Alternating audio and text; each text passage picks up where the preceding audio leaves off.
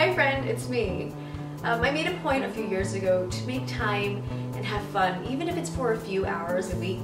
I think that we can all easily get drawn into our busy schedules and what feels like our overscheduled lives, because there always seems to be another email we can write, or another event to plan, or even just more errands to do. But I think that if we consciously make a decision just to go out and have some fun, I think it can make our lives a little bit better. So this past Saturday, we decided to go to a Kings and Flyers game and just make a day of it around the area. So if you're from the LA area, or if you're just paying a visit, I hope you decide to pay some of these places a visit.